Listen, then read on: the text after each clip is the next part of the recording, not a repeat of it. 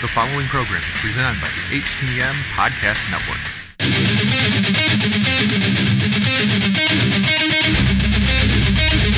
This is your United States of America.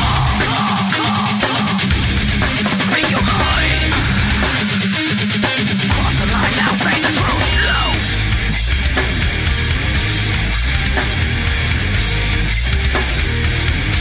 Why don't you take it back?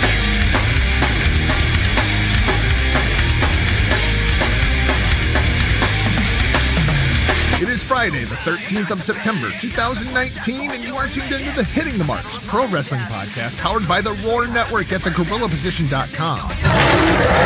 Presented by Hamlin Media.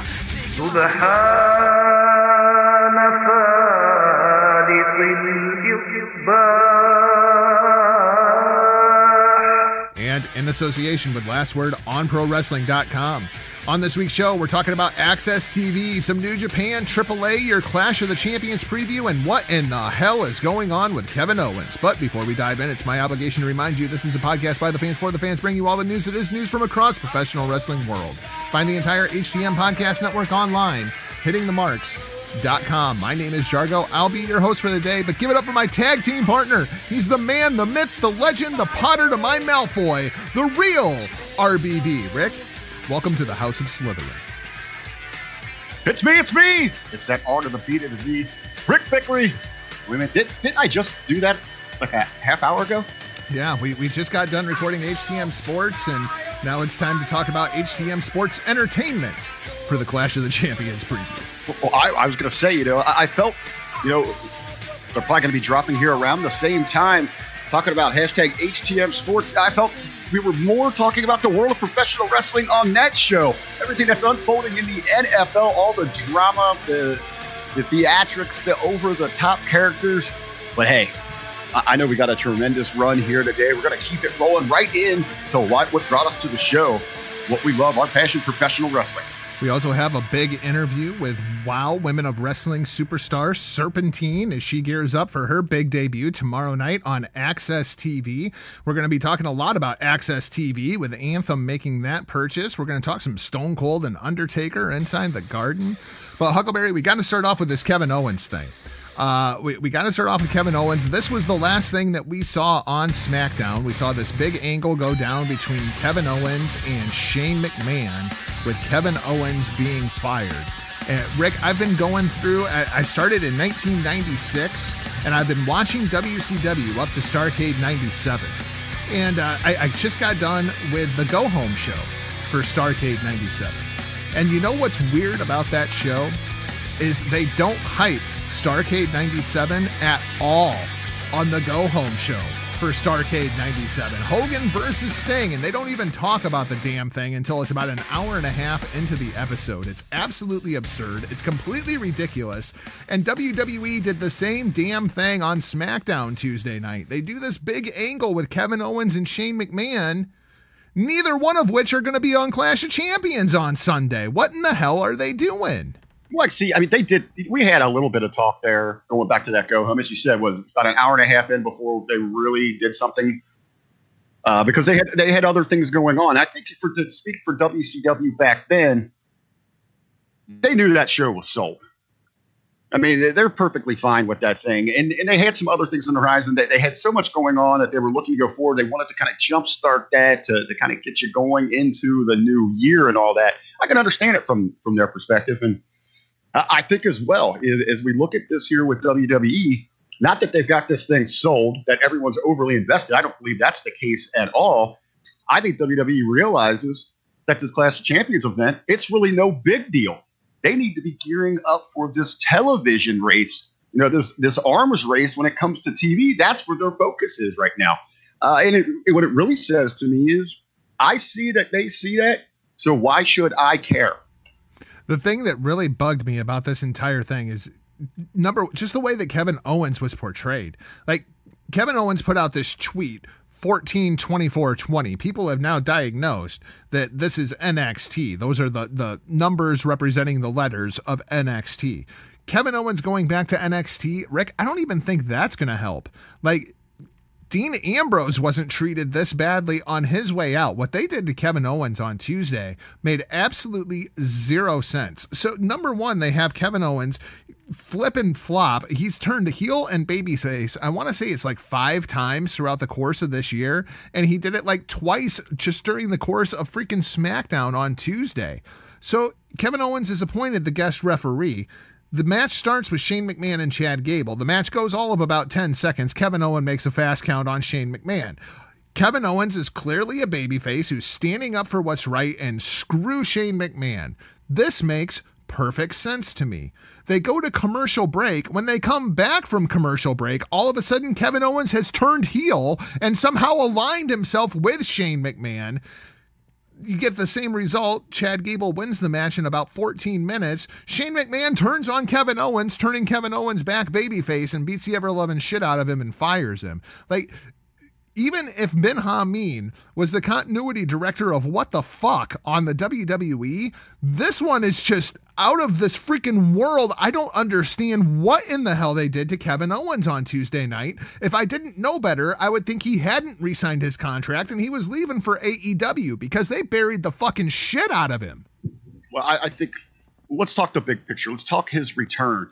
And how they've handled him here. I mean, it was seemingly upon his return that we were going to get that babyface Kevin Owens. You know, it was like that every man. You know, we'd seen him out with the family. He was doing things that were relatable, and he is a relatable figure for a lot of fan base. You know, they can be Kevin Owens. You know, outside of his athleticism, he looks like them. He's a family guy like they are. You know, he has loved professional wrestling his entire life.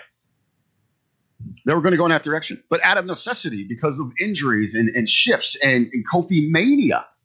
You want to talk about how great Kofi Mania is? Well, you know, for something to really rise up and be that great, someone's going to be the ultimate loser there, and it was Kevin Owens.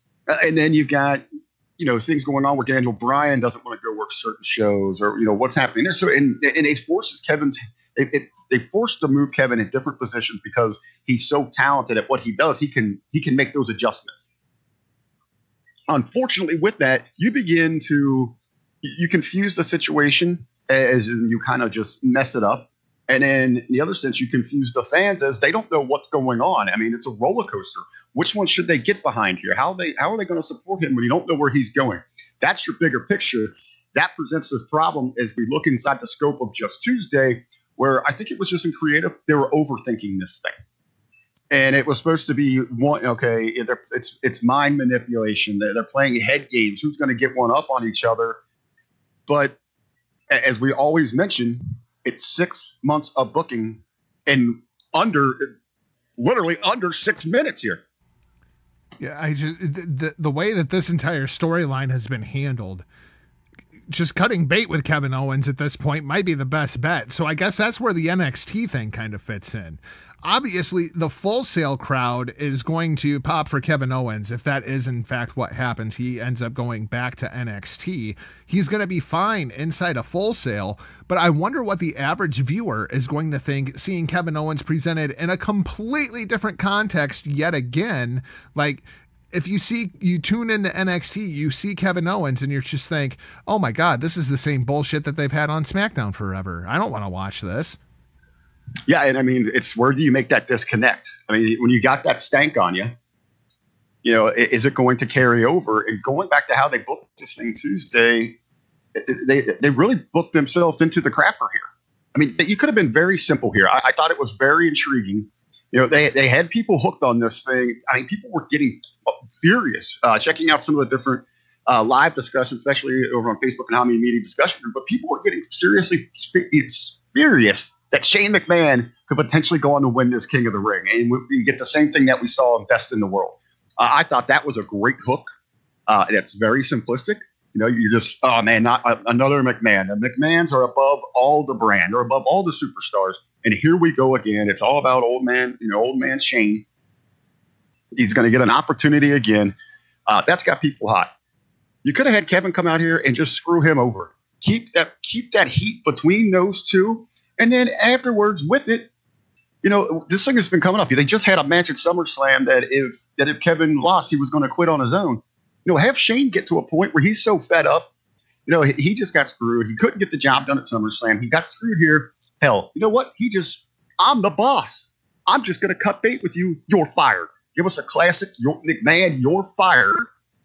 And then if you want to have some goons come out and jump him, that's fine. Get rid of Kevin Owens. Then you can run in, if indeed, in this cryptic message, she's throwing out NXT with these chain of numbers here. Then you got a hot Kevin Owens where he's like, okay, you know what? My legal team, we worked our way through this. I got back in place here. I'm back here at NXT. And one day, one of these events, Shane, right now I'm worried about NXT. We're going to get this thing. They're going to get TV rolling here. But one day I'm going to catch up with you. And if you still got that thing, you can go down the road. Talking about Jargo with, you're asking, is he a big enough star? How they're presenting it, that's the biggest issue. Now, at its very basis, I think that he is. Inside the red and the blue, everyone's a superstar. They have no true mega stars outside of like Brock or Ronda or, the returnings when they rely on the legends and all that. I think Kevin Owens going back to NXT, presented properly, he absolutely stands out amongst that crop of talents as a mega star. Feel bad for Chad Gable. That should have been a huge win for Chad Gable. And instead, the story coming out of SmackDown is Kevin Owens and Shane McMahon. And it also seems now that the King of the Ring final has been moved to Monday Night Raw. So, it's like not only did they bury Kevin Owens in this thing, they buried the entire King of the Ring tournament. Well, you have an opportunity. The King of the Ring, at its very basis was allowed, it was to take, maybe on someone on the mid card to elevate them, a workhorse that just ran through this incredible tournament. If Chad Gable doesn't fit that criteria and is in that need of an opportunity like that, I don't know who is. And then on the other side, you got Corbin now advancing. This is a great story. You got some incredible heat that this audience absolutely despises and hates in Corbin. He is, you look at him, he screams what Vince dreams of. And he's continued to be pushed. He's given opportunity and spotlight after spotlight. And then you got Little Gable, who people have been screaming for. Give him a chance. Give him an opportunity to get out there and shine and show what he's got. This King of the Ring final, this could have been epic.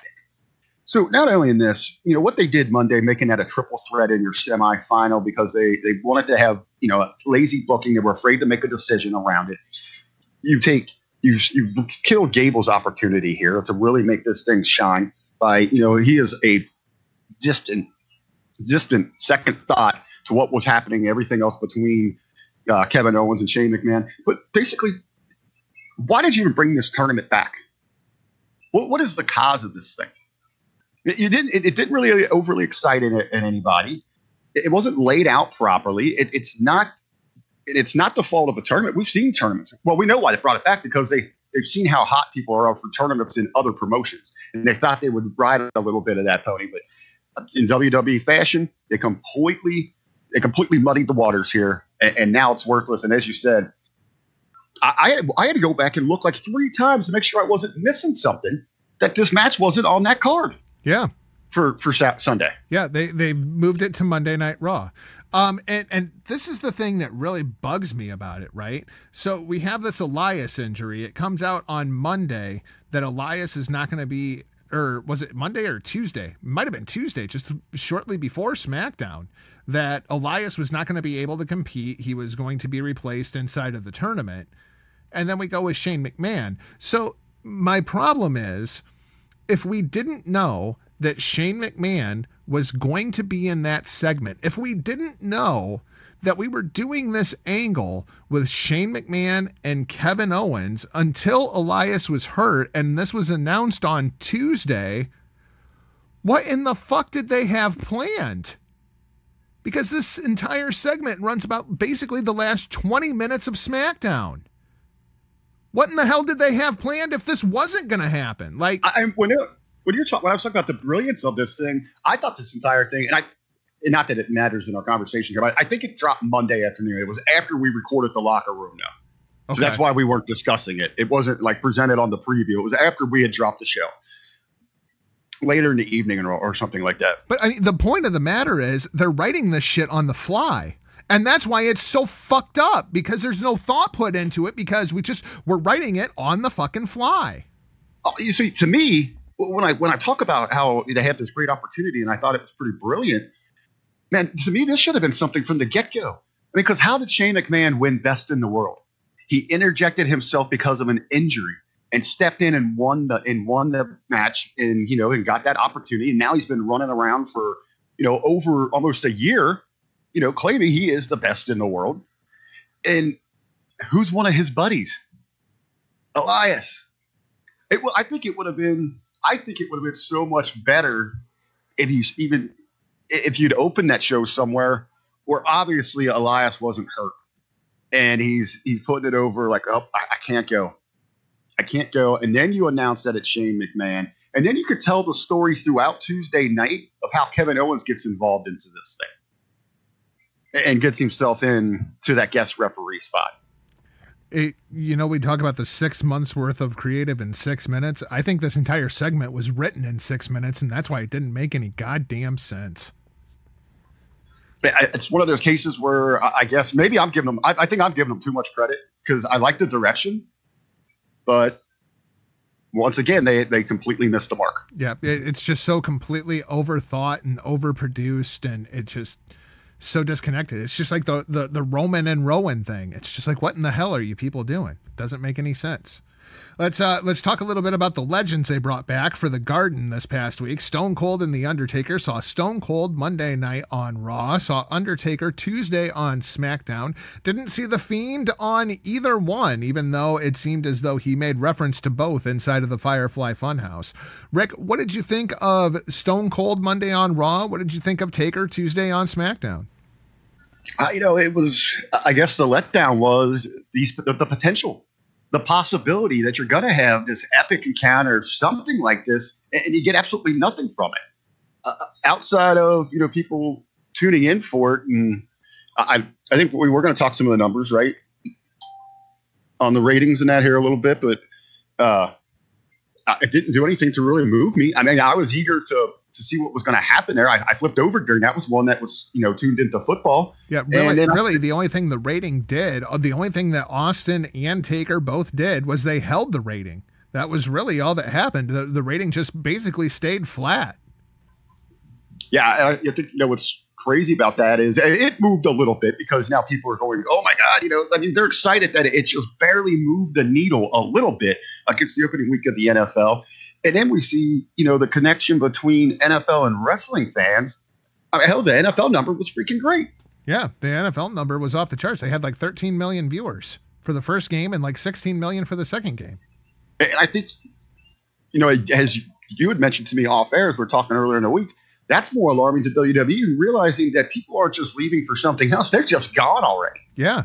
Your rating didn't move. Now, and even, individuals like me that maybe weren't watching that, or you were out doing something else, you're a fan of those two teams, you're at a game or something like that. Man, you hear something like that something happened with Stone Cold in The Fiend or, Undertaker, what you were going on Tuesday or whatever, and you realize you missed that. That's when you kick yourself in the ass and make sure you're tuning in again. And they could have teased that Austin was going to be around in that third hour too. Like, I think everybody was kind of surprised when he came out in that third hour. It's like, if you look at the viewership, that first hour, they lost like 800,000 viewers first to third. Part of that was the finish of the Texans and Saints game. The other part of that was Austin opened the show and then people changed the channel. It was like, because they've already seen him. They didn't think that Austin was actually going to come out at the end of the show as well. And you do that very simple.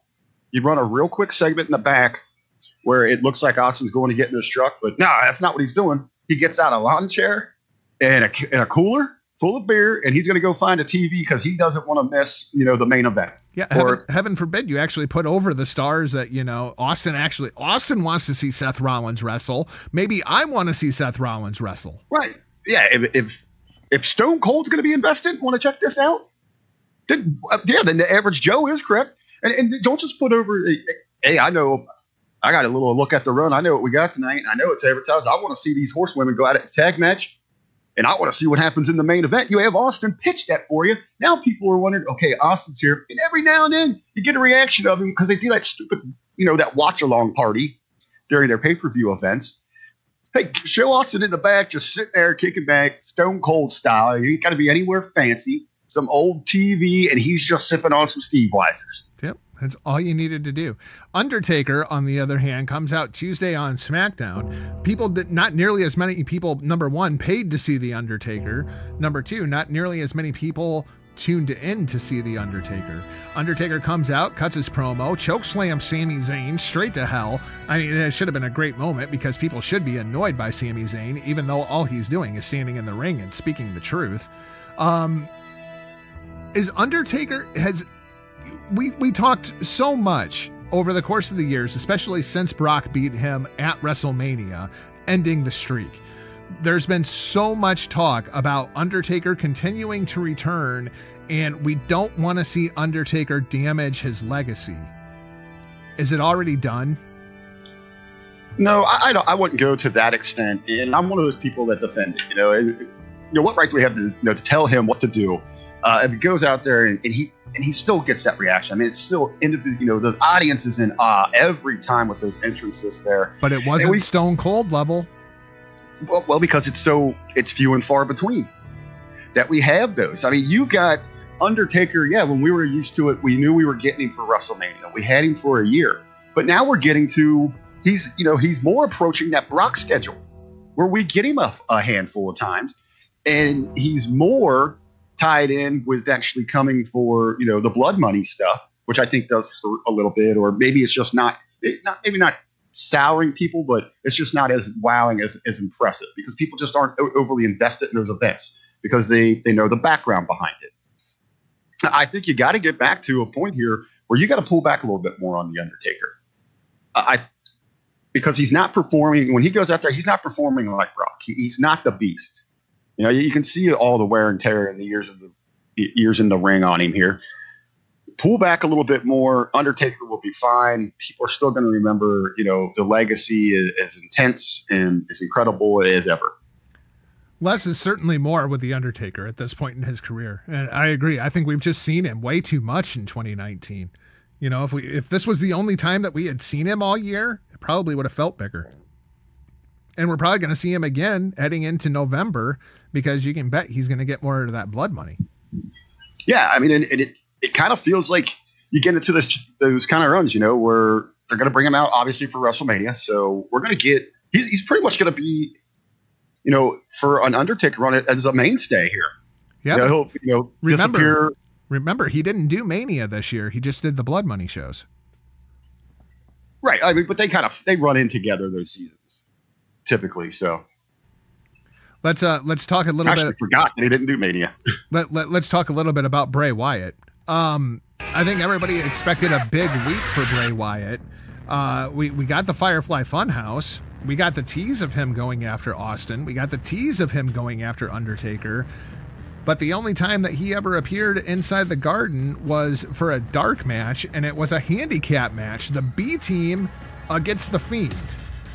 That was the dark match. I guess people will stick around to see Bray Wyatt and the new entrance and everything, but inside of Madison Square Garden, you could have really given the Fiend that big moment, make a big career-defining moment, and instead we just ran the Firefly Funhouse pre-tape.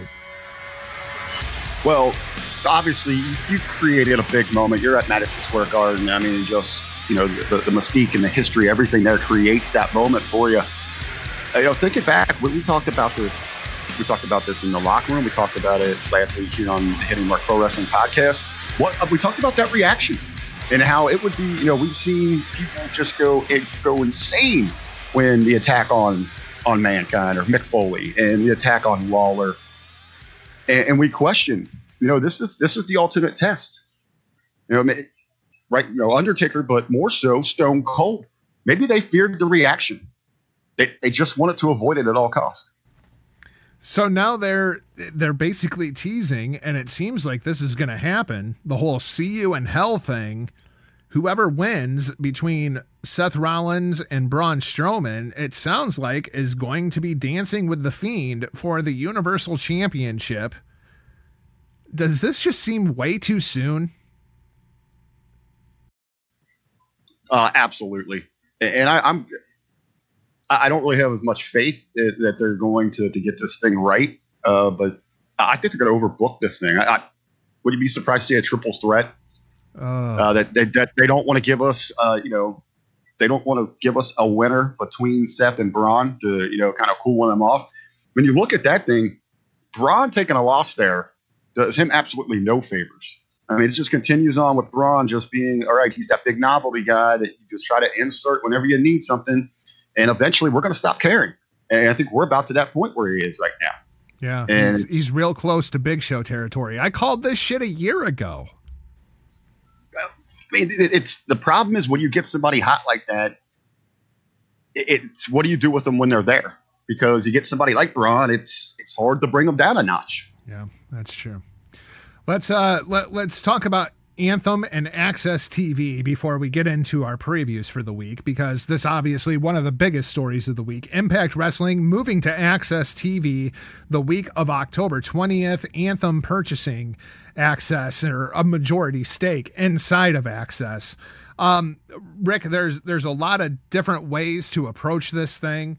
I guess we'll kind of go by company here. Number one, as far as Impact Wrestling goes, where do you want to see Impact? We're going to have this packed calendar. We're going to have Raw on Monday. We're going to have NXT on Wednesday. We're going to have AEW on Wednesday. We're going to have the NXT replay on Thursday. We've got all kinds. Right now, we have Impact on Friday. We've got NFL on Thursday and Sunday. Where does Impact Wrestling fall into the wrestling landscape in 2019 on Access TV? And we talk about, we're talking about it now, a potential rating war on Wednesday.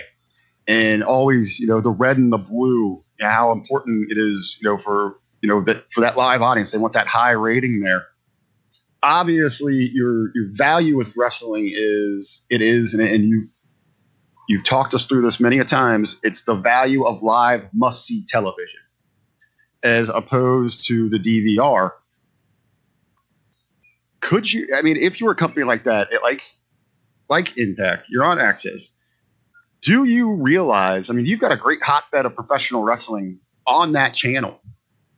Could you just kind of realize, okay, we know there's so much other content out there with bigger companies, but we do have something unique. We can reach a specific market here that's going to want our product. What if you did like a Saturday night block? Well, they are doing WOW and New Japan, so that's 2 hours. Impact already runs 2 hours. So you're talking about a 4-hour block? Well, could you say maybe you go back to a traditional, when we were growing up, there was great wrestling on Saturday. You had some in the day, morning, afternoon, and evening. Yeah. You get, it was all syndication there, but, I would get Challenge on a local channel, WWE Challenge, WWF Challenge. Superstars would be, that would come on at like 9, Superstars at 11. Then, of course, you had the 605, where WCW was running Saturday night. To me, ideally, wouldn't you just go to Tuesday? Wouldn't you just go to the SmackDown time slot now? So then you have Raw on Monday, Impact on Tuesday, the Wednesday Night Wars, and then Friday you have SmackDown? Well, and that's what I kind of thought, but as we're talking about this cycle, and then you're how tired are people going to be from continue? What hurts SmackDown right now is that we're tired of WWE for after 3 hours on Monday, and a lot of people don't make that adjustment there. I guess that's the easiest one. I'm just trying to think of something unique, way you can market this. All this great wrestling, and it's different wrestling. It's 3 different companies. It's different styles. They're different looks, different personas that you've got happening. And maybe you can get back to, triggering those younger memories or, just memories of the past. Because hell, just not as a kid, I was, me and my cousins would get around and watch it. My uncles who were older, they would set up Saturdays around that. You get wrestling out of the way early in the morning. You go about your day. You cut the grass. You run your errands. You grocery shop, the bank. You take the kids to sporting games. When it's all wrapped up, you come home and there's wrestling. There's great wrestling on, studio wrestling with WCW on at night. But by all means, stay the hell away from Thursday. That Thursday night game, granted, it was Packers and Bears, but they had like 18 million viewers for that thing. You want to stay the hell away from Thursday at all possible costs, right? Yeah, and let me ask you this. Traditionally, with and this could take in a number of factors. I mean, this is about all of television, all of entertainment. What is the worst night for television around the horn? Friday evening. Yep. That's where shows go to die. If you see your favorite TV show is getting moved to Friday night, chances are this is going to be the last season. People go out on Friday night. They go out for dinner on Friday night. They kick off the weekend on Friday night. Like, people they're not traditionally home watching television. This is why Fox paid so much for SmackDown, because it's original live content on a Friday night and they're viewing it as there's two things in TV that still draw ratings: live sports and live news. This is why they want SmackDown to be presented more as a sport-like presentation, which we haven't seen anything like that out of SmackDown, at least not thus far. We have heard some talks about Mitchell Cole moving over to the commentary team for SmackDown. I think that's a terrible decision. Like, I'm not sure where Impact is going to fall into this landscape. The logical place to me feels like it's got to be Tuesday night. Yeah, it makes sense to me. And I think, just immediately if someone's looking at the lineups and what's available, they want to make that jump. I'm going to ride with what I said, man. Give me something, a little nostalgia, man. Let's try something different. Let's come up with something fun, package things. Believe me, it's fun as a program in New Japan on Access. I mean, it's usually just catching up to speed, yep. But it opens up the eyes on that. But you've got a program as fun as WoW is. I mean, that screams. I mean, what they got going on screams going back to the days of Wrestling Challenge and Superstars. Yep, absolutely. A couple other things as far as Impact Wrestling goes. Number one, is this really that beneficial for the company? Obviously, they're going to have a lot more eyes on the company. That's always good. But this is still an Anthem-owned network. Like, this is not going to be any different financially than what Pursuit is. Anybody who watches Access TV knows that basically all they advertise on Access TV is more Access TV. I don't know if this is necessarily, when you look at the bottom line, if this is going to be financially any better than Pursuit was for Impact Wrestling outside of the number of eyes on the product. Well, and I think that's where a lot of people, the disconnect happens with a lot of fans. And immediately, the jokes of, hey, we couldn't find a bigger network, let's buy a bigger network. But when we really look at this thing, sure, yeah, they're going to have a bigger reach here. They're going to be in much more households. They're going to be able to pull in more viewers. But it's the bottom line is, I mean, you're still it's still a child company of yours. And most of your advertising on there is just telling people about your other shows. It's not a lot of outreach and selling things like that, which means you're not pulling in those financials. Yeah, so I'm kind of curious how this affects any kind of bottom line for Impact Wrestling. Another thing that stands out to me, and this one nobody is talking about, and it makes me want to scream. Killer Cross. All right? We're in a contract dispute with Killer Cross. You don't want to give Killer Cross his fucking money. And then you go out and you buy Access TV. You clearly have the fucking money. Give some of it to Killer Cross. You can't afford to lose Killer Cross if you're moving to a platform with this many more viewers. Well, I think we've got to look at it, though. Let's go a little deeper here. It's not Impact Wrestling that bought into Access. It's Anthem. Okay, then Anthem, give a chunk of money to Impact Wrestling to give to Killer Cross. He is somebody I will actually tune in to watch this show for. Other than Killer Cross, I'm not sure there's anybody on that roster that I feel like I have to watch this show because this is when I get to see fill in the blank. Now that LAX is gone, I mean, you got Tessa, but I can see her on WoW. We give Tessa, Sammy. Yeah. Is Sammy still doing anything with MLW? No, I don't believe so. Is he done? I've been a little behind on there. I think, yeah. He's actually been spending quite a bit of time here in Southern Ohio working with Cody. I know they've been in the gym a couple times this week. Got some things going on there, but But yeah, I mean, but how important is Impact to Anthem really? I mean, we're making this because they moved the wrestling show over there. They have wrestling on that network, and they have some other sports things going on. Everyone's tying those in. The company you work for, this might be a bigger picture. Sinclair doesn't really overall give a two shits who the biggest star of Ring of Honor is. You know, this might be a bigger picture. We might just be, because we are in this bubble, this hub of professional wrestling. We want to, just dial in. That's our scope. That's where we're at. But this could be much bigger than this. And when it comes to Anthem as a company, they might not really care all that much, but they just said, you know what? We got this wrestling show. It doesn't really fit on Pursuit. I know we're kind of a laughing stock because we can't get on, more viewers. Let's just move it over here. They already got wrestling. It kind of fits the motif. A couple of names to be on the lookout for, because you could see them showing up in press releases in the immediate future. Cindy Rizzani, as well as Adam Swift, gone from the Access TV offices. Cindy was basically the PR person for Access TV. She was also very much so involved in WoW. Adam Swift, gone from the company. That's the gentleman that originally brought Ring of Honor to HDNet before it was Access TV. So it wouldn't surprise me to see those names possibly pop up like on an AEW list when they're looking for office people.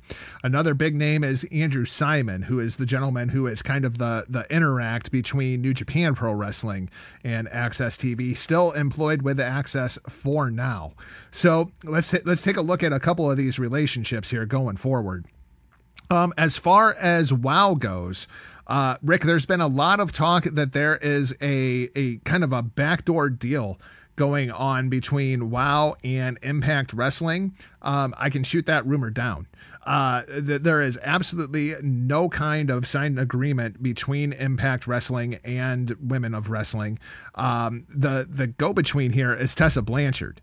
What happens is Tessa has really taken a leadership stock inside of WoW, and when they are looking for new talent, they go to Tessa and they say, hey, can we bring in some of your friends? And Tessa brings in some of her friends like Kiera Hogan, like Havoc. I saw your girl from OVE. She actually debuted here this weekend on WoW. She's going to be teaming with Jessica Havoc inside of the WoW tag team tournament. And I'm kind of leaning towards them to win it. Those are two dominant freaking women right there.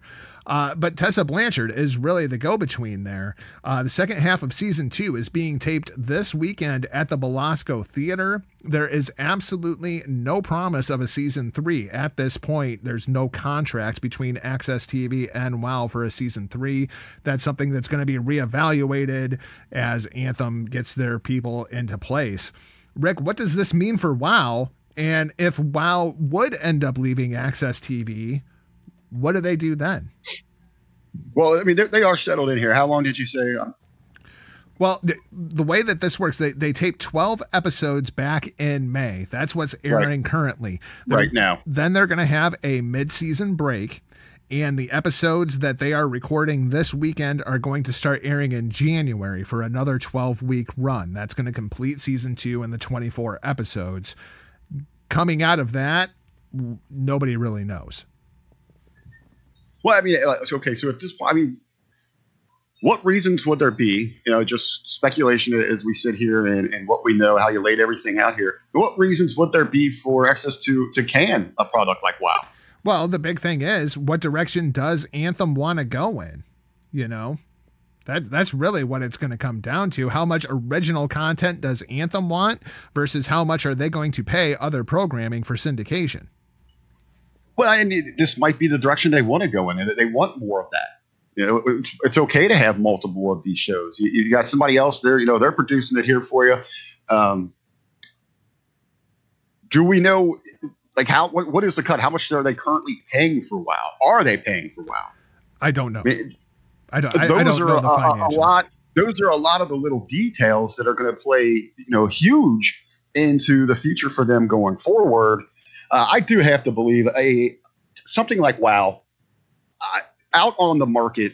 To me, there's so much more appeal with it because it's very unique. It's something. It's its own dynamic, and you can sell it. I mean, it's old school wrestling. It's this, women empowerment. It's tremendous characters, great athletics. I don't think they would have a problem finding a new home somewhere. Wouldn't surprise me to see a place like Netflix pick up a show like WoW. You know, they had so much success with Glow and the revamp of Glow. It wouldn't surprise me at all to see them start using something like WoW for original content. Well, you know, outside of Netflix and the established streaming services we already have, I mean, we have got a plethora of streaming services about to hit us here in 2020. Yeah, Apple, you got Apple TV. Apple TV's getting ready to go. Was it CBS that just went and told DirecTV, we're not even going to negotiate with you. Go ahead and pull our channels because we're launching our own streaming service. I mean, for them to really, you know, to bolster up in that, where we're going to get a race for, you know, all of these streaming services that people are going to be a la carting, they're going to need programming like that. Yeah. It's going to be interesting to see what happens because there's absolutely going to be a huge demand for content going forward, especially with some of these streaming services that are all competing with one another, whether it be Hulu, Netflix, Apple TV. Seems like there's a lot of masters being catered to. Speaking of masters to cater to, I want to talk a little bit about Serpentine. Serpentine is going to be debuting tomorrow night, Saturday, on Access TV, 8 p.m. Eastern Standard Time. Rick, I had a bit of an opportunity to sit down with Serpentine here just a little while ago, shortly before we recorded HTM Sports. We did probably about 10 minutes worth or so, getting to know the newest WoW member of the WoW Superheroes roster. This is Serpentine. We'll be right back on the other side to talk a little bit of New Japan and some Ring of Honor as we continue down this Access TV rabbit hole. We'll be right back.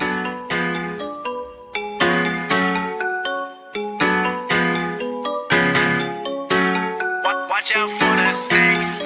Watch out for the snakes. Yeah, watch out for the.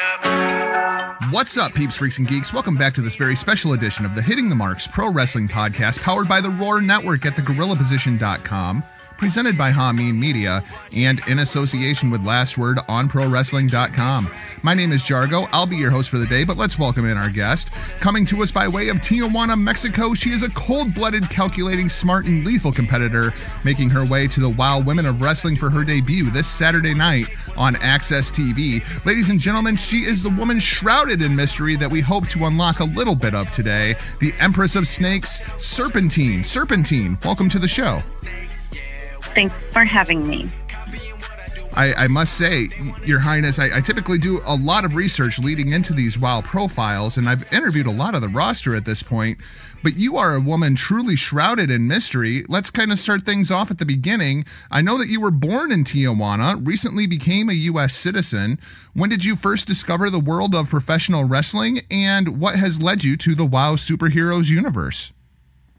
I didn't discover the professional wrestling scene until I was a little older, and then I decided, since I have a warrior, warrior's blood, that it was time for me to jump in the ring. So, and what lead me to become a WoW superhero? It's well, as you can see, I'm pretty special and very different, and that's what I'm bringing to women's wrestling.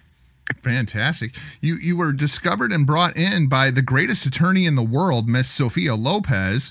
How did you first meet Miss Lopez, and what is the official relationship between the two of you? Well, she sent me an email, seeking for work after I asked a couple of my servants that I needed something different and I wanted to come to the United States, especially to WoW, to showcase my new abilities in the ring. And she contacted me, and she said that she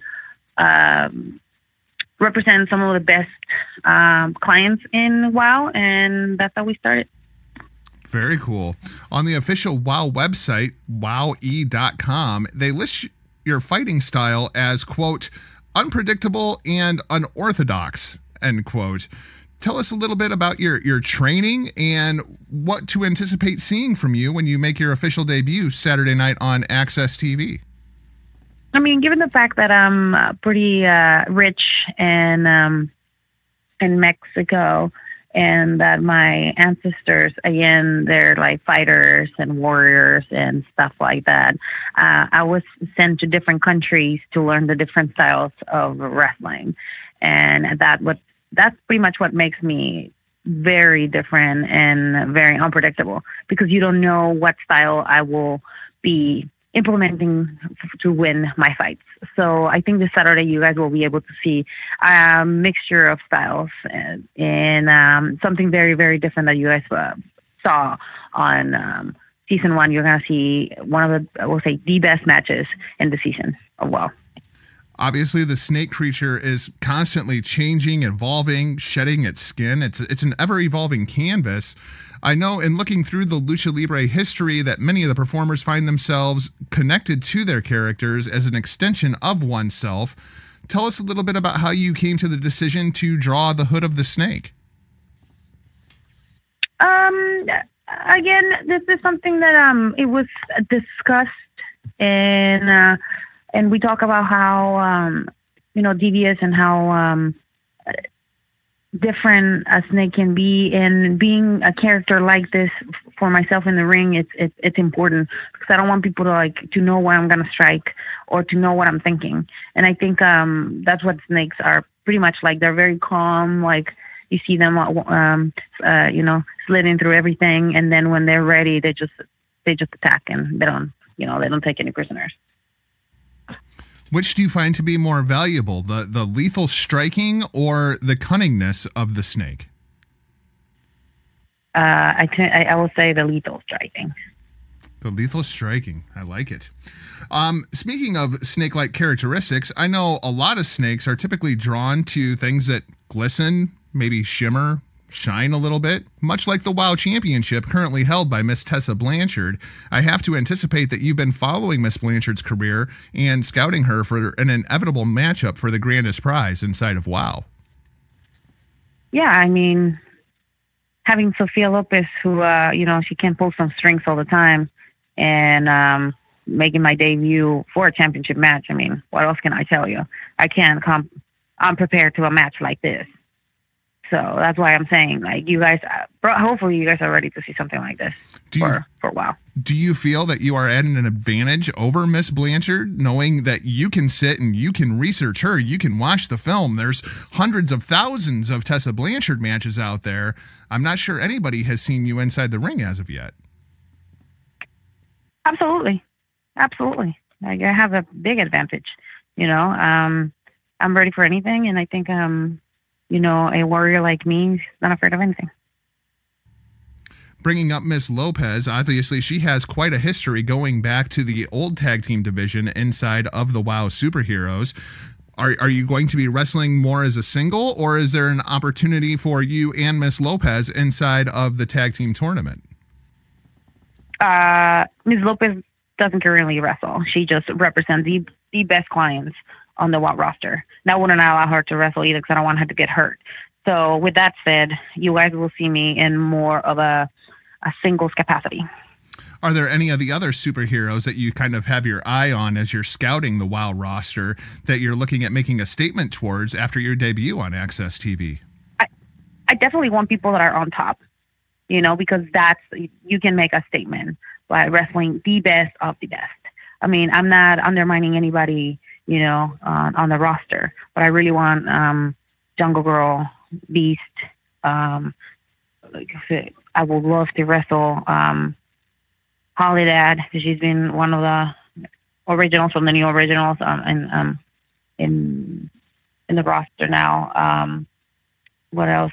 Some of the new talent too. I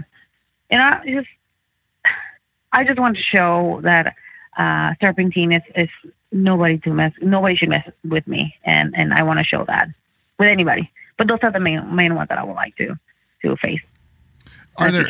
Are there any of the women inside of WoW that you could actually see yourself possibly forming an alliance with, or is this an army of one?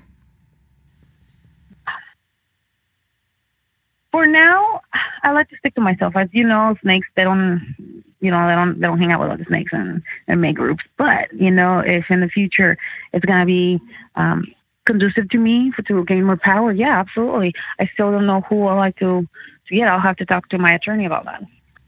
Which do you find more valuable, the WoW Championship or just having power over the WoW roster? It's interesting. I mean, having the championship means, you are on the top. However, having power over the roster can say more than just having gold around your waist. It all goes down tomorrow night, September 14th on Access TV, 8 p.m. Eastern Standard Time, 7 p.m. Central, 5 p.m. on the West Coast. Queen Serpentine, we'd like to thank you very much for joining us today. How do the listeners keep up with you across social media, and how do they keep up with the WoW superheroes? They can definitely go on at WoW, Women's of Wrestling, and on Twitter. And also you can go and follow me at WoW, at WoW Serpentine in Twitter if they want to follow us and everybody else. And then you also can search for us on Instagram too. We have a lot of stories there. The WoW superheroes, incredibly interactive. How do you feel about interacting with the fans? I mean, they're clearly a class below you. Do you lower yourself to that level to interact with fans often? I like when people bow down for me. So yeah, that's a lot of the pictures that you see on my social media will be people bowing down to me. Fantastic. We can't wait to see it go down tomorrow night on Access TV, 8 p.m. Eastern Standard Time. Miss Serpentine, thank you so much for joining us today. I will allow you to get back to ruling your kingdom. Thanks for interrupting me. I didn't appreciate that. Watch out for the snakes. Watch out for the snakes. Yeah, watch out for the. I seen all the signs. They've been telling lies.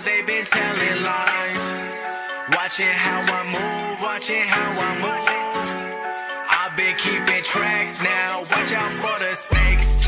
Watch out for the snakes. Yeah, watch out for the snakes. Watch out for the snakes. Yeah, watch out for the. Copying what I do every time. They wanna take what's mine. They busy faking and telling me lies. Now I watch out for the snakes.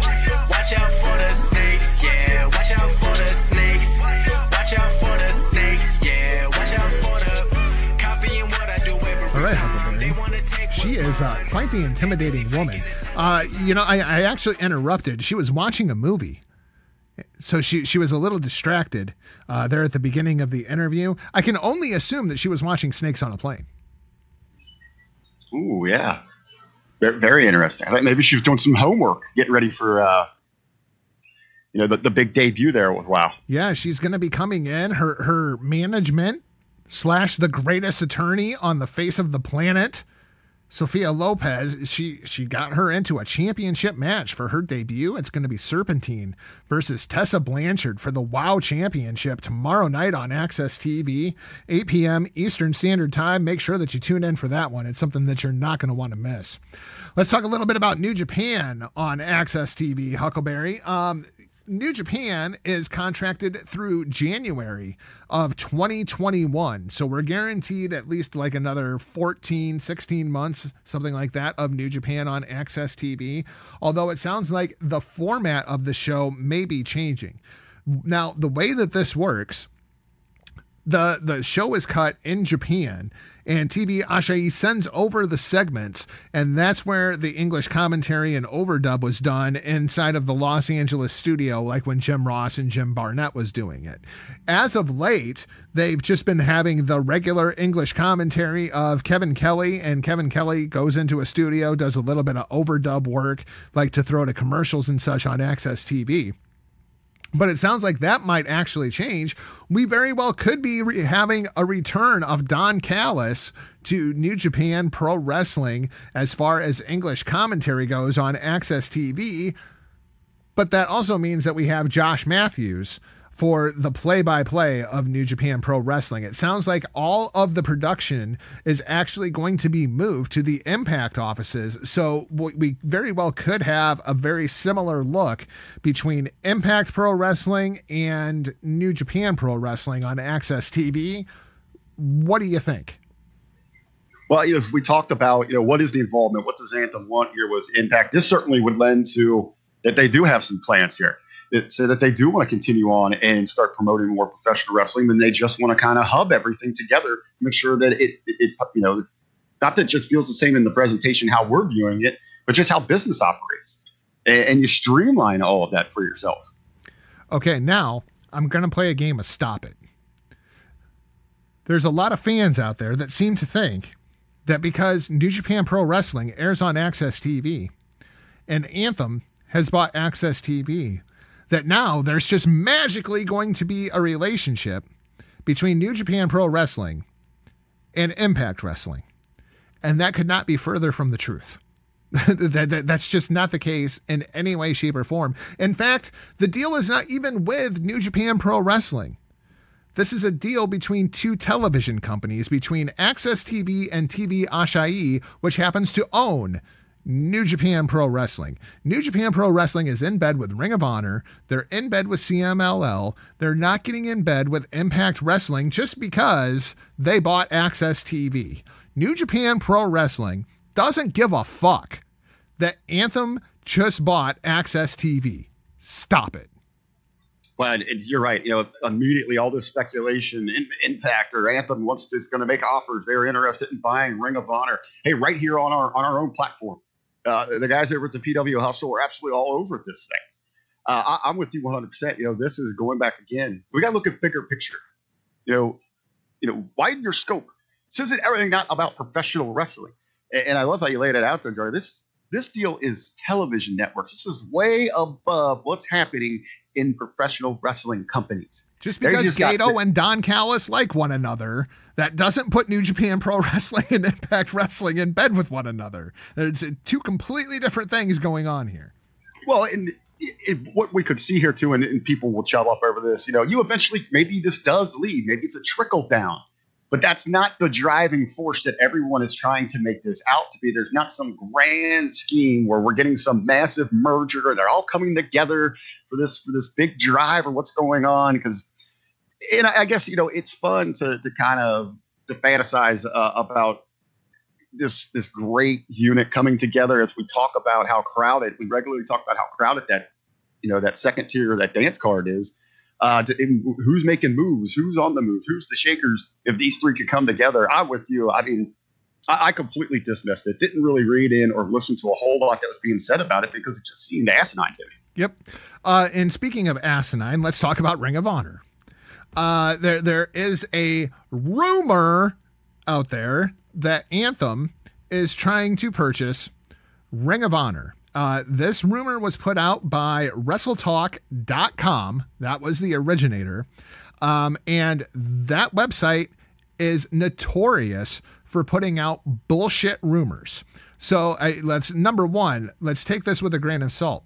All these websites that are reposting this is absolutely freaking hilarious to me. They're presenting this as a quote unquote news article. And the first line of the damn thing says, if true, if you have to lead the article with if true, chances are it's an ever-lying line of bullshit. Sinclair is not looking to sell Ring of Honor. Ring of Honor is not falling apart. Now, there is a little bit of truth here. And the little bit of truth here is, in a weird way, Anthem already is in bed with Ring of Honor in buying AXS TV, because AXS TV used to be HD Net, which is where Ring of Honor started airing originally in syndicate programming on a national level.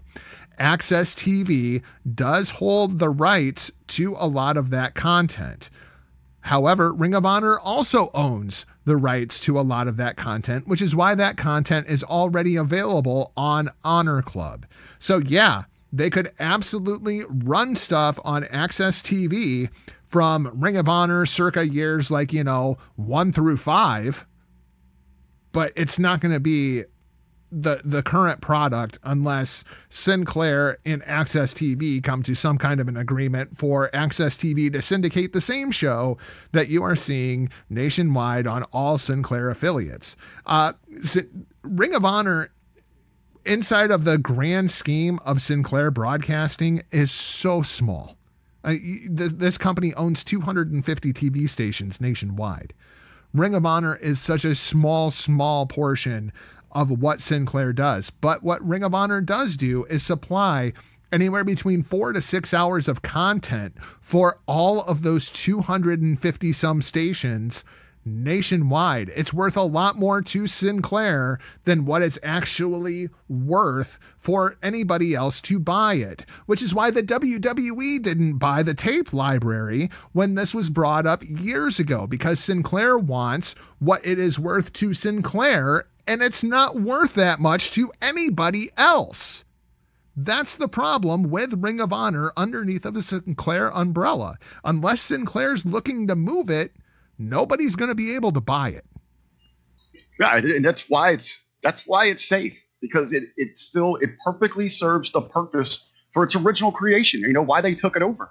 Yep. Because it's easy, cheap syndication, and you can continue to pump it out. Like when you're talking about, they've got, for the first 3 years that HDNet, they have the opportunity to use that footage. One of my favorite things to watch on the weekly is Stadium TV, where they go back and run the classic Ring of Honor. You can see Samoa Joe and Daniel Bryan and AJ Styles in those early days. Hell, I'd be honest with you, I probably watch more of that than I do Impact Wrestling, the current. Yeah, and Impact's actually been a pretty decent show lately. It's just Pursuit and Twitch. No. You have to work at being an Impact Wrestling fan these days. And that just doesn't appeal to people trying to watch TV in 2019. Let's talk a little bit about New Japan Pro Wrestling. They've got a couple of big shows this weekend. Rick, this is one of those tours, though, that drives me insane. This is the Destruction Tour. And rather than just having one big show that kicks ass with a bunch of badass matches on it, they spread all of those badass matches throughout the entire tour so that you have to watch multiple shows and they can sell a whole bunch of tickets in multiple venues. So Sunday in Beppu, Destruction in Beppu, IWGP Heavyweight Tag Team Championship on the line. The Chaos team of Yoshihashi and Tomohiro Ishii take on the Bullet Club team of the Gorillas of Destiny, defending the IWGP Tag Team Championships. This one seems a little odd to me because Yoshihashi and Tomohiro Ishii, I can't even picture those two guys liking one another. This is certainly one of the standouts early that's going to be bringing them in here. It's inside of a match. We have to see how these dynamics work together. British Heavyweight Championship will be on the line. It's the rematch from Royal Quest. Hiroshi Tanahashi defending against Zack Sabre Jr. Everybody and their brother expects Zack Sabre Jr. to win this match, which is why I'm going with Hiroshi Tanahashi. I'm with you. And we had talked through this thing. It was kind of weird that they make the switch while they're in the UK, and now we're getting a defense here with the beloved Sabre Jr. winning this thing back. I think we're going to see the champ retain here. Yep, I'm right there with you. Monday in Kagoshima, it's going to be the IWGP Junior Heavyweight Tag Team Championships on the line. Chaos versus Bullet Club once again. Rick, it seems like we're kind of building this. This is the reason I think the Yoshihashi and Ishii team was put together, just so they could do 2 Chaos versus Bullet Club matches for the Tag Team Championships. Will Ospreay and Robbie Eagles take on El Phantasmo and Taiji Ishimori, the current defending champions? We're going to get to see Will 2 belts? I was going to say, just outside of the Chaos and Bullet Club, a little bit of the bubbling, if you will, between those. Hey, it's about watching Ospreay here. I mean, he's on a mission to collect those belts. Hey, we argued it. You got to think that he believes that he got screwed in that PWI 500. He wants to keep rolling into this next one to let him know that that should have been his spot. How about we do a big angle here? What if Robbie Eagles turns on Ospreay and rejoins the Bullet Club, and this whole thing was all a ruse so that the 3 junior heavyweights could beat down the current junior heavyweight champion? Well, and then you got the other story. All right, Ospreay, you could go into it, just not rejoining Bullet Club, but you kind of think you're too good for our division. You think you can float back and forth You're not our champion. And you've got competitors lined up for him. And of course, it's all building to El Phantasmo versus Will Ospreay for the junior title. For the January 4th contract, the right to challenge the IWGP World Heavyweight Champion at Wrestle Kingdom, Kota Ibushi defends his briefcase against one of the men who beat him inside of the G1 in Kenta. Rick, this is going to be one of those sit on the edge of your seat matches and hope that nobody dies things. I was going to say, you put out there, sit on the edge of your seat, I'm say hold your breath.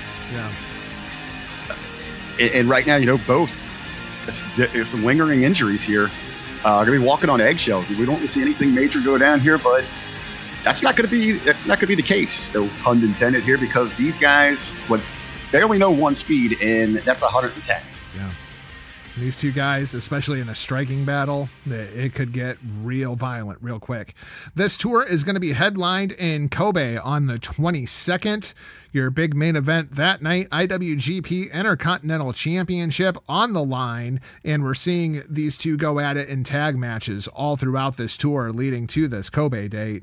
Switchblade Jay White challenges Tetsuya Naito for the IWGP Intercontinental Championship. And the bigger story here is, Rick, it seems now Naito is absolutely on board with putting the Intercontinental Championship on the line at Wrestle Kingdom. It seems to me they are going to unify the Intercontinental and Heavyweight Championship at Wrestle Kingdom. It seems like Kota Ibushi is on board. Tetsuya Naito is on board. Switchblade Jay White has said that he is on board. Really, the only one we haven't heard from is Kazuchika Okada, the holder of the IWGP World Heavyweight Championship, who probably just plain doesn't give a shit about the Intercontinental title. Well, at this point, these are all people chasing him. He has the grand prize. I mean, why does he want anything else? And it's going to be, we're going to wait a little bit to get to that point where he has to address it or have it, kind of his hand forced in the matter. But I don't even say to be forced, because I completely agree. Why would he care? And you define your championships like that. That's why we know they're important as you're moving through your ranks. I think the bigger stories we talked about a couple weeks ago is Naito doesn't seem the same. And he might need some time off. And if you're going to do it now so that you're not risking him when you get to the Dome.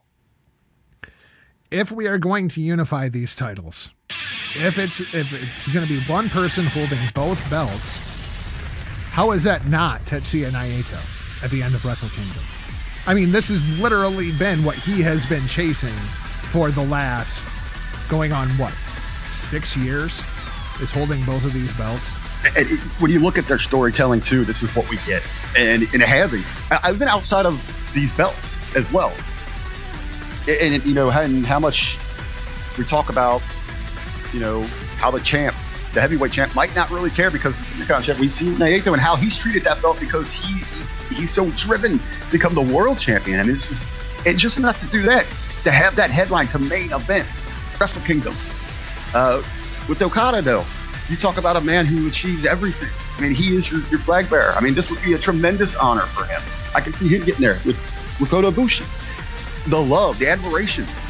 I mean, the outpouring from that audience, if he was to be that last one there with both of those championships. Those were three great arguments.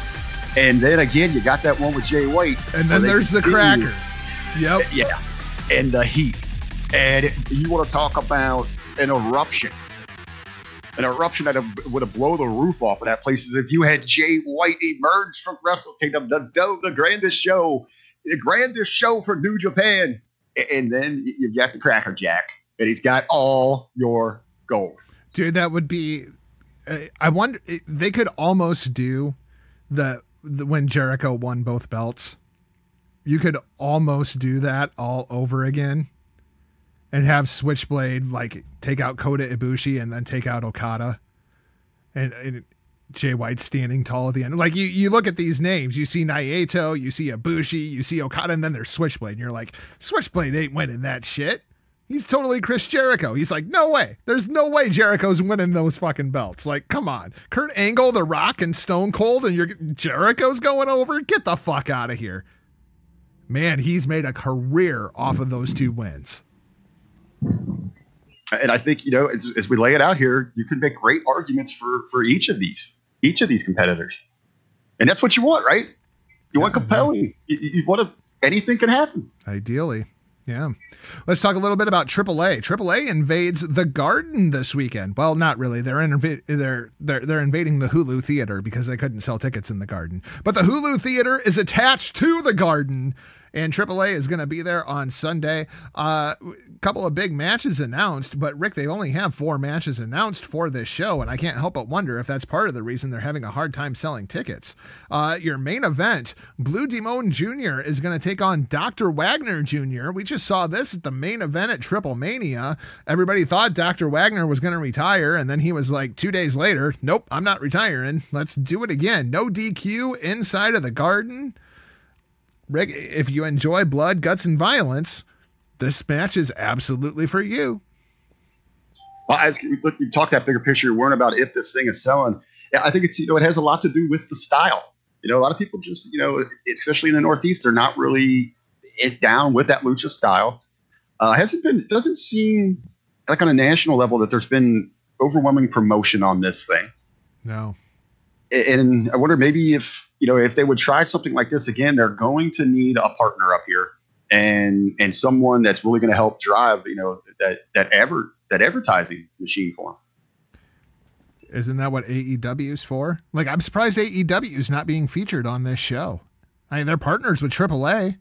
You mean to tell me that Cody and the Bucks and Kenny, like, they wouldn't want to wrestle in the Garden?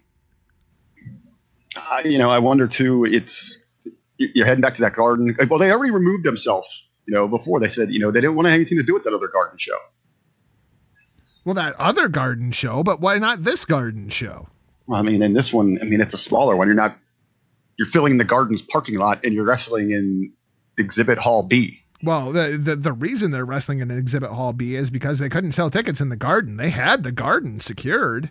Well, maybe, I know we've got Kenny going down there to take on, to take on Phoenix for the championship, but it does seem that they are pulling back a little bit with their outside involvement. They really want to focus in and make people, and don't confuse. Maybe it's a confusion thing. They want you to be able to identify AEW and not this involvement with everybody else. Well, I guess there is one AEW match on this show. It just happens to be for the AAA tag team titles. It's going to be the Lucha Brothers taking on LAX, or the Dead Presidents, or PNP, whatever the hell you want to call them, Santana and Ortiz. It's going to be for the AAA tag titles. It's like the AEW tag team division just also happens to be the AAA tag team division.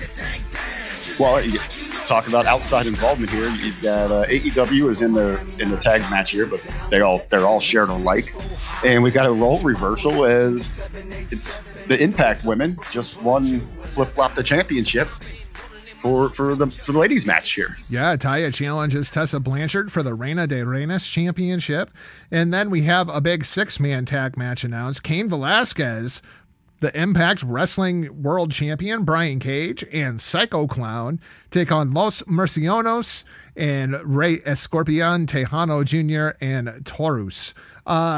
Rick, these 4 matches, if this is a Twitch show, I'll watch it. Yeah, I want to see some more details. And I'll admit, maybe I didn't study up on this one as much as I should. It's a Sunday show. Is it running? Is it like a matinee? Is it evening? I'm pretty sure it's running opposite a Clash of Champions. See, I think this would have been something tremendous to run in the afternoon. Go a little different, as I was talking about before.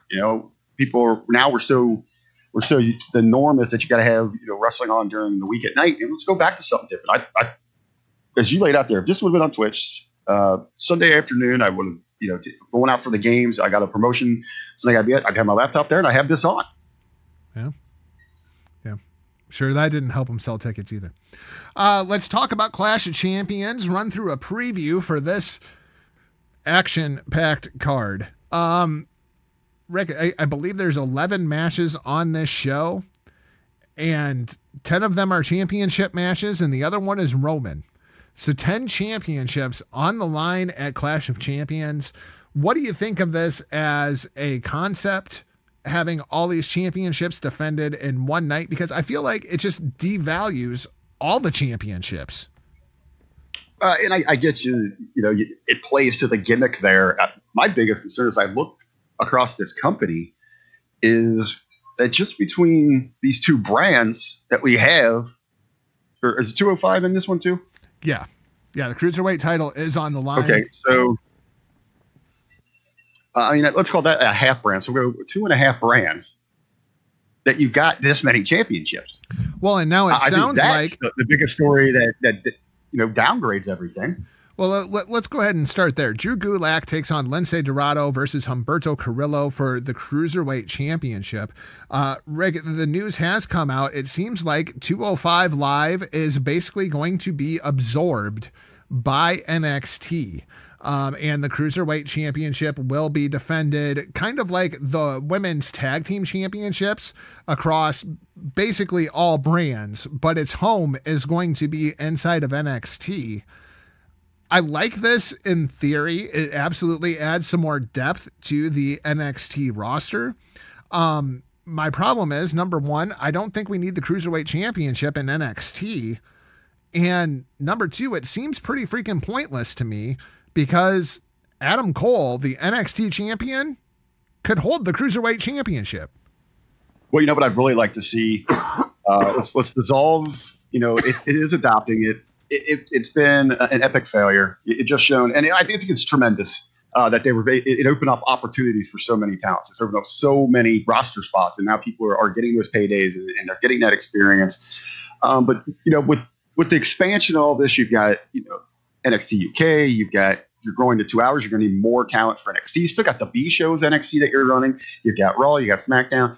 Those people aren't going anywhere. But let's dissolve 205 in namesake. And I'd love to see there if you really want to make show something of importance. You want a big selling point for one of your early programs. Let's merge these titles. I'm down with that. I'm absolutely down with that because we don't absolutely need a women's singles, a men's heavyweight, a North American, a tag, and 205. I mean, you give me 2 hours of programming a week, and you have got 5 championships already. Yeah, it's too much. It's too much. No more belts. And this show is a perfect example of why I keep saying no more belts. I still don't watch 205, so I really don't have any idea what the program is going into this, but I really, really like Drew Gulak. And especially if we're going to try to legitimize the Cruiserweight Championship inside of NXT, I think Drew Gulak is the person to carry it in there.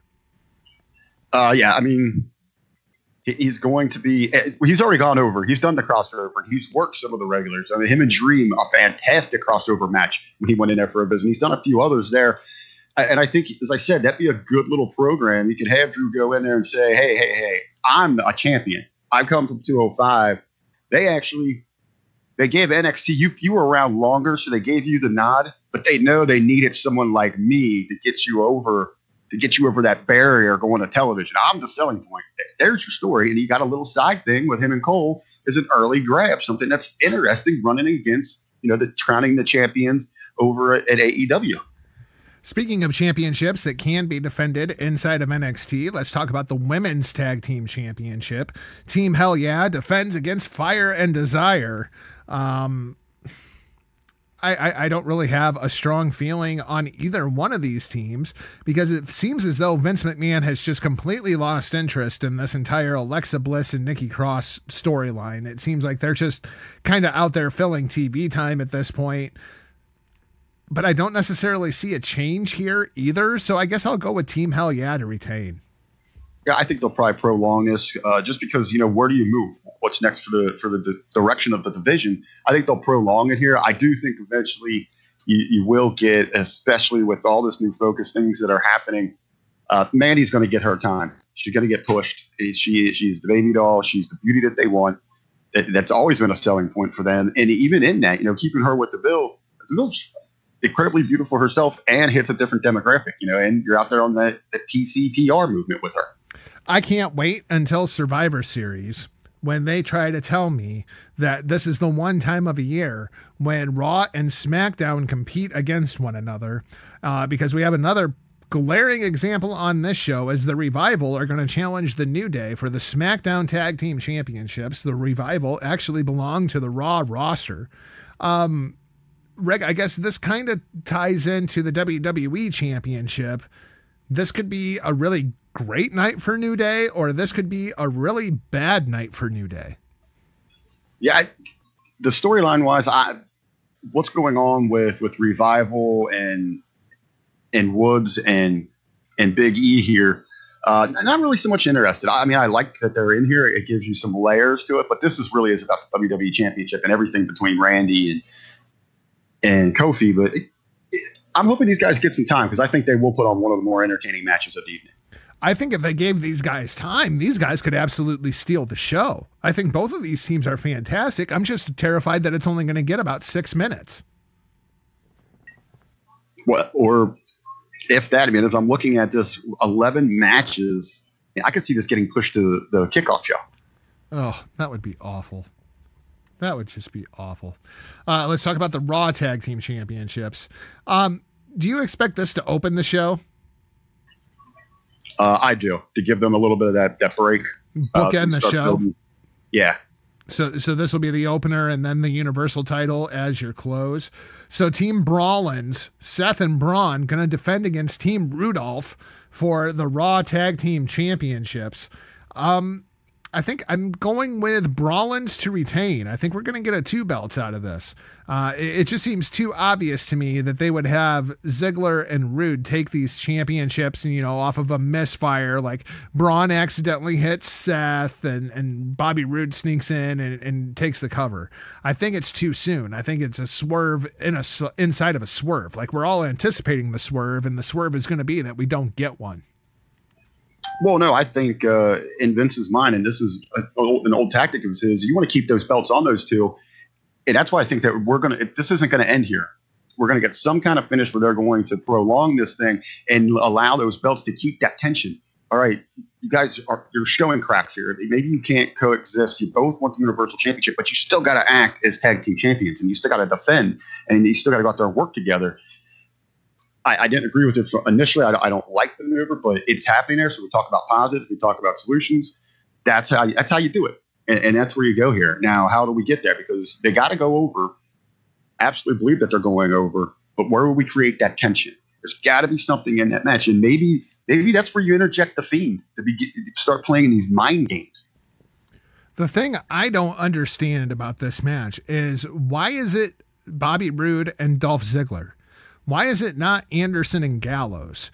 Because throughout this entire storyline, right, you have AJ Styles, Anderson, and Gallows. They're the ones that keep interjecting themselves into this program. AJ Styles takes on Cedric Alexander for the U.S. title. Anderson and Gallows aren't even on this show. Like, obviously, they keep injecting AJ, Anderson, and Gallows so that there's heels to play off of going into the match. Why aren't they involved in the match? Maybe they're doing them a solid because they don't want to go out there and be like, okay, you know what, take the night off. We're not going to have you lose another match. So do you think Anderson and Gallows are the ones that finally end up taking the championships from Seth and Braun? I mean, that would make sense. Well, I mean, they're the ones that gave them to him. So, I mean, wouldn't it come full circle for them to be the ones that get them back? Yeah. And that and Gallows is one of the few guys inside the company that can look Braun Strowman in the eye. Right. So that certainly helps. Cedric Alexander got a huge win in the main event of Monday Night Raw. Then he got to drink some beer with Stone Cold Steve Austin. I'm not sure if he thought that was a bigger honor or if AJ thought it was a bigger honor taking a stunner from Stone Cold Steve Austin, because AJ looked like he'd been waiting to take that stunner his entire life, and he sold the shit out of it. AJ Styles, still one of the best in the world. I'm going with him to retain the United States Championship over Cedric Alexander. And unfortunately, I'm afraid that Cedric Alexander goes to the land of Buddy Murphy. Remember when Buddy Murphy had those couple great matches? Like, he had one against Roman, then he had one against Bryan, and then he was never seen again. I'm afraid that's what's going to happen to Cedric Alexander here. Well, I think if that happens, it's are you going to get lost in the shuffle? And I've really given this some thought before we hit the air. Cedric seems like it seems like he's grabbed the attention. Maybe someone new is in charge back there, and that exactly screams to me Paul Heyman. Yeah. He's got a good look. He's charismatic, in his body language, good moveset. He's exciting, but he's going to have to be able to find that personality to continue on.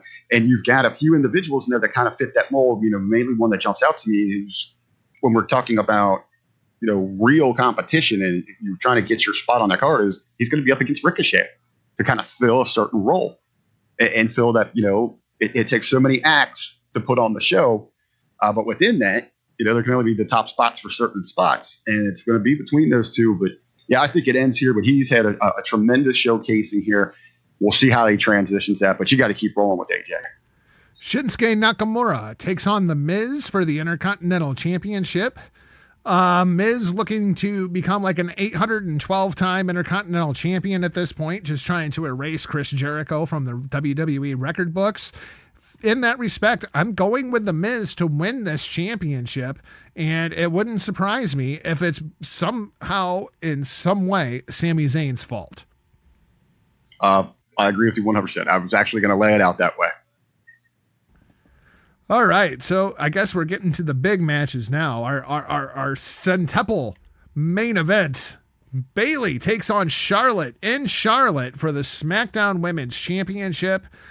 I still have no idea how I'm supposed to feel about either one of these girls going into this match. If there's one match on this card that I could justify outside interference in, it's this one. This match was booked when Bayley was a babyface. She has since turned heel. She's got the whole thing going on with Sasha Banks. I think we just get some kind of a screwy finish here, so Bayley retains the championship, and both of these girls kind of split off and go their separate ways here. I think that's what we get. Maybe I don't know who that is, what direction you go in. Not exactly sure how we get here, because they've been all over with this thing. I'm not invested in it, and I know I've got so many storylines to share with you for Char, but I don't have this time because I'm not really that invested. I do know though that Bayley needs to continue this win, continue this hot streak that she's got, and try to continue to get more momentum behind her. Kind of the same thing with Becky and Sasha. Like, I don't feel like this match should be happening yet. Wait, Sasha Banks just came back after being off for months. She gets one win over Natalya, and now she's getting a shot at Becky Lynch. Like, I feel like this is page 1 of the book. This is far from the blow off.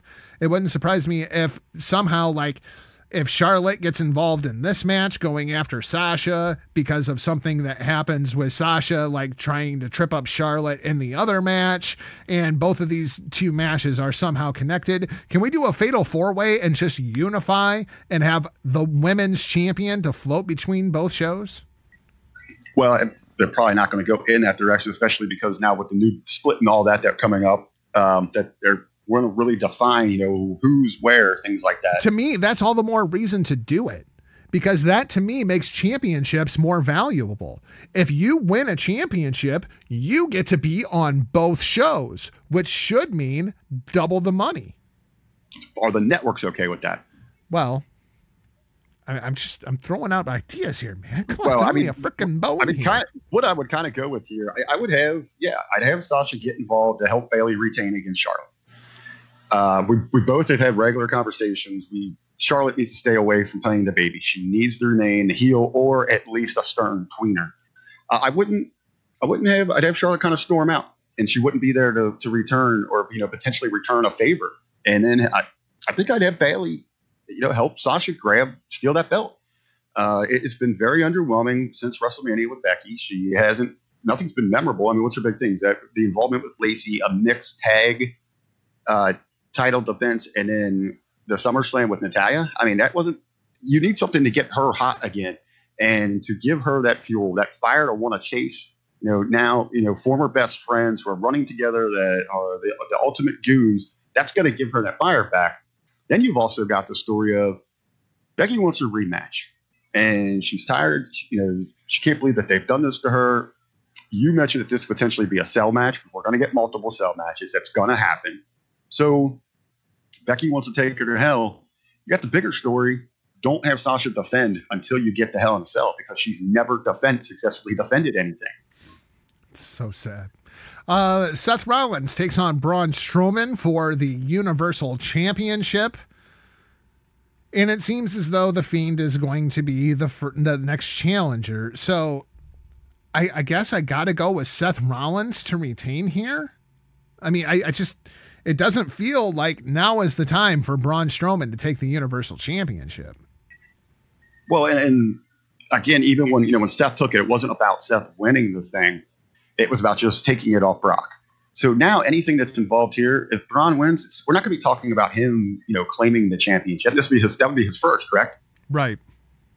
Be his first. We're not going to be talking about that. The hot story is going to be The Fiend. So it goes back to what we were talking about at the top of the show. You've killed King of the Ring. You killed Gable because you're talking about something else. You're completely taking the focus away from something that should be a grand prize that you're promoting right now. So I think, the right move, the safe thing to do there is keep it on Seth and just let The Fiend continue to play these mind games. And we're going to have some kind of three-way interaction between these. Or, throwing in just Bray himself, like some kind of four-personality interaction. Any chance that they try to hook Braun Strowman and Bray Wyatt back up together? And I think, that's a great teaser, something involved there. I don't think that's the right move, but you've always got that lingering in the people's minds. Let's talk about Kofi Kingston. Kofi Kingston defends against Randy Orton for the WWE Championship, and really, this is going to be a defining match in both of these guys' careers because one of these guys is going to be the champion going into the Fox deal. That's a pretty big freaking deal. I want to see Kofi retain this championship. With the story that they've been telling, I think Kofi has to retain this championship. But going into that Fox deal, I feel like they're going to want it on Randy Orton. Well, we've heard that, they want the look, they want the name, the notoriety, and people could argue with us all they want. They're blue in the face, but facts are facts. Go anywhere to any live event. Randy Orton is still over. And you literally listen to television, he's still getting those big reactions. Randy being Randy just absolutely works for the WWE universe. I'm going into Fox right now. I know you want that feel good. Kofi's got great appeal to the different demographics, things like that.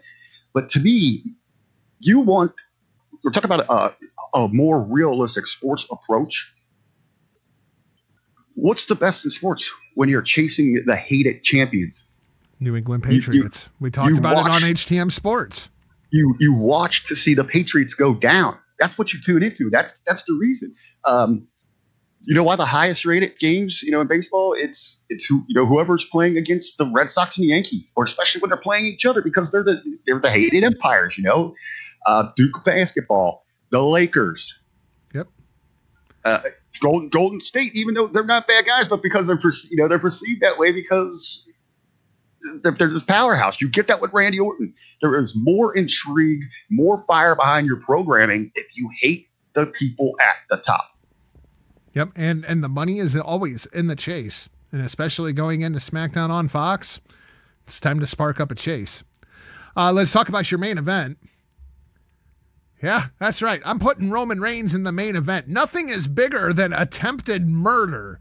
And so Roman Reigns is going to try to pin Eric Rowan's shoulders to the mat for 3 seconds because Eric Rowan tried to murder him. Rick, this has been the most awful storyline probably in the last decade. Like, this has been really, really bad by WWE standards. What do you think? Does Roman just put Eric Rowan down and we're done with this and we can just move on? I think what we've really got to do with it, the bigger question is you need the loser to go away for a while. Roman's not going anywhere. I mean, how do you do this though? Obviously, you got the stupid point. We're not pressing charges. We're not going to criminal court. We're not going to civil court. We're not going to the people's court. We're going to Vince McMahon's court. And I'm going to prove that here is my justification. Here is your punishment. I'm going to beat you up in a no disqualification match. The Eric Rowan thing feels very, very much like the Jinder Mahal thing. Like, it's just completely out of nowhere. Not that I think they can market Eric Rowan to the people of India. He doesn't look anything like them. But it feels like just completely out of left field where this push has come from. And I don't think anybody necessarily believes that Eric Rowan was the brainchild behind this entire plot to assassinate Roman Reigns. Let's remember, when he left the Wyatt family, he showed how intellectual he was. He was that hidden genius of the group. Maybe he could put this together. But back to my point, what do you do after this match?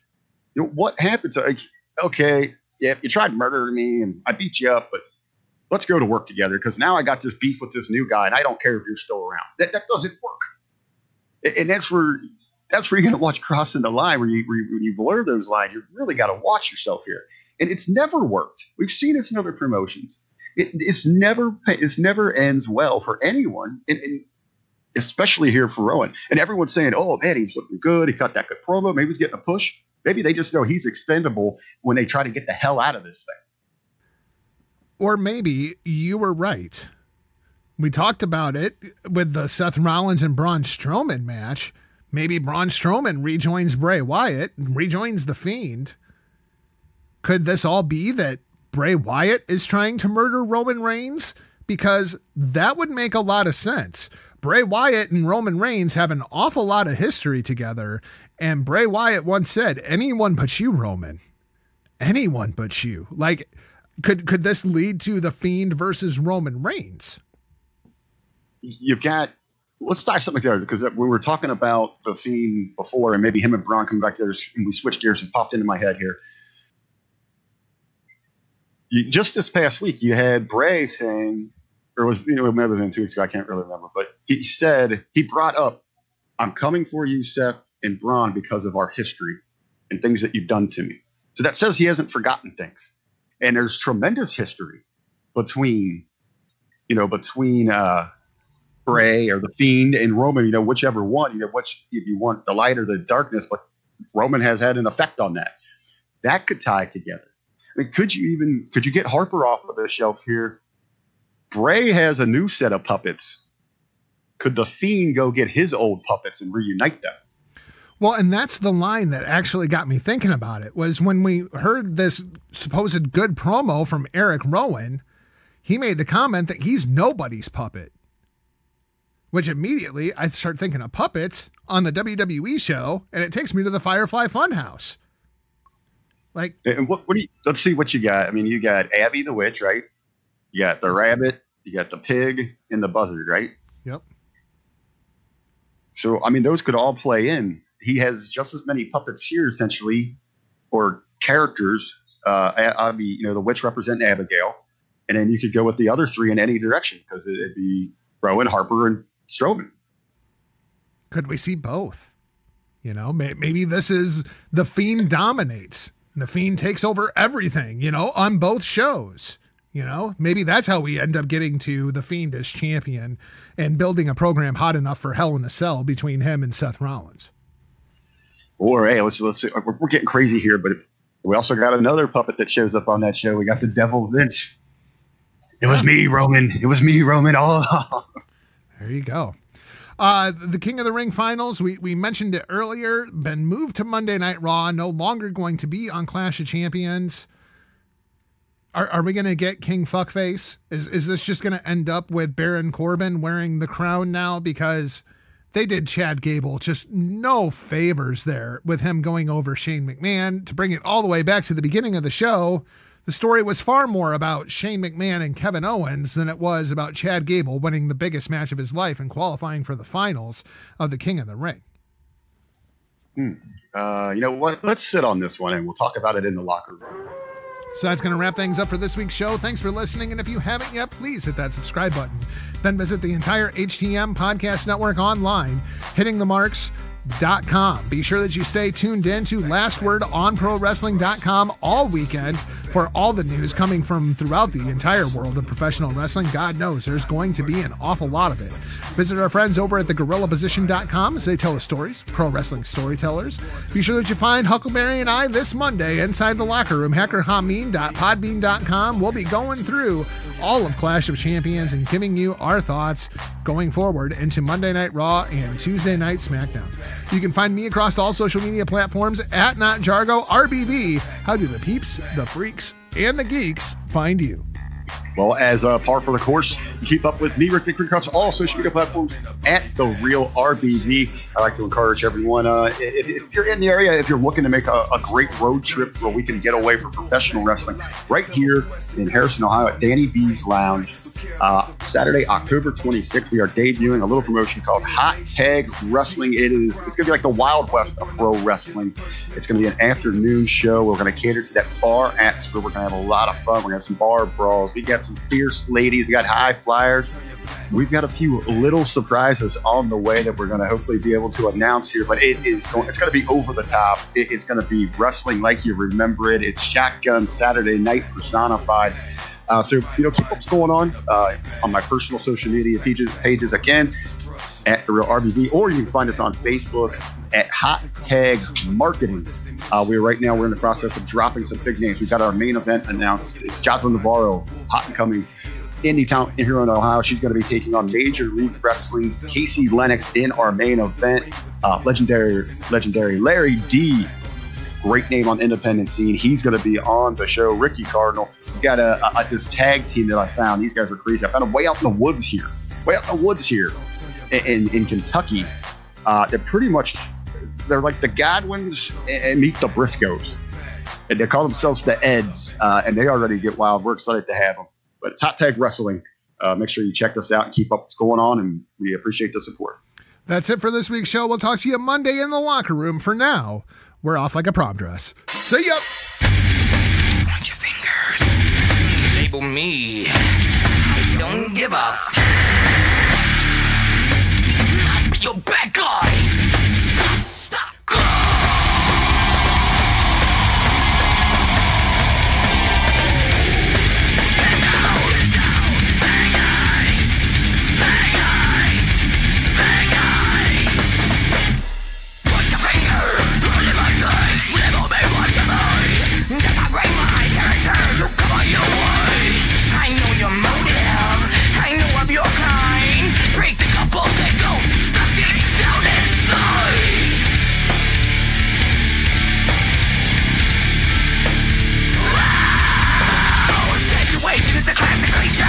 Pin the blame on me. I smell self-righteousness. That's the bad guy. Go!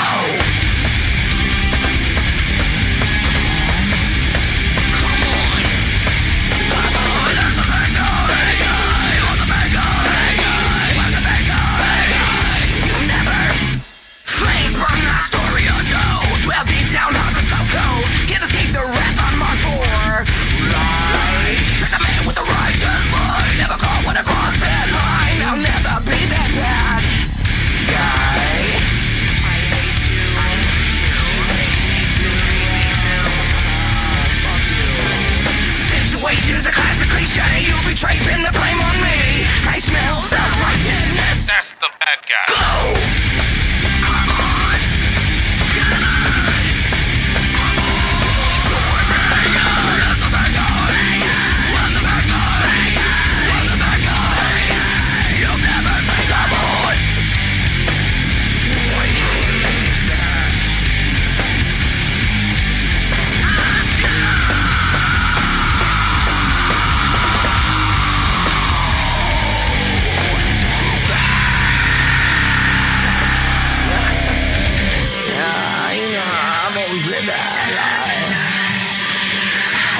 Your bitch and I lied. She was at home with me last night. I'll be your bad guy. You know I will be your bad guy. That's right.